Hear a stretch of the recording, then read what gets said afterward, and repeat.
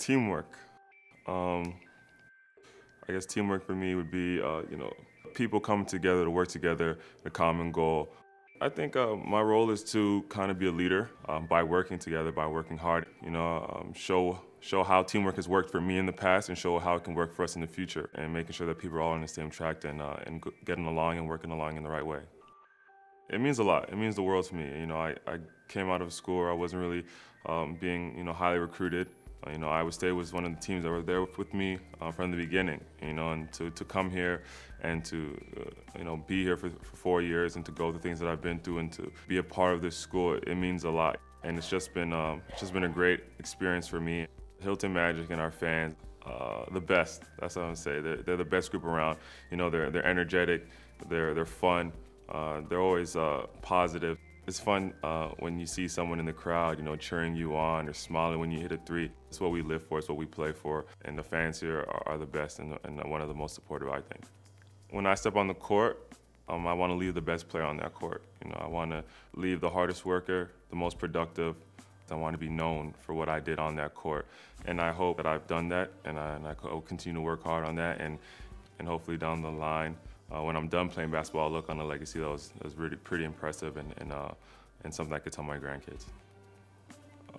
I guess one that I have and I use often is that leadership is through service. That's something that I use constantly, and I'm built to last. This is a phrase Coach Korn always uses: "You're built to last. You're built to last." And just that you have this persevering power, this persevering strength in you.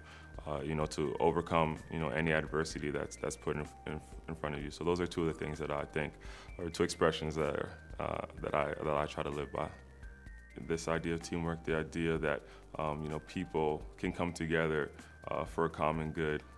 That people, who don't even know me, who embrace me at this university, both athletically and academically, and just all the tools that I've learned here.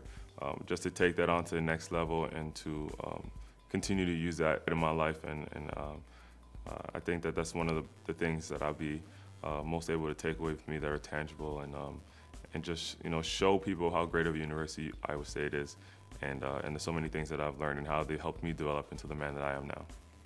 He's really been a mentor to me. Coach Fred, when I see Coach Fred, I see a lot of the things that I strive to be. He was able to choose the same route that we're taking and make something out of it. He's successful. He was smart at Iowa State.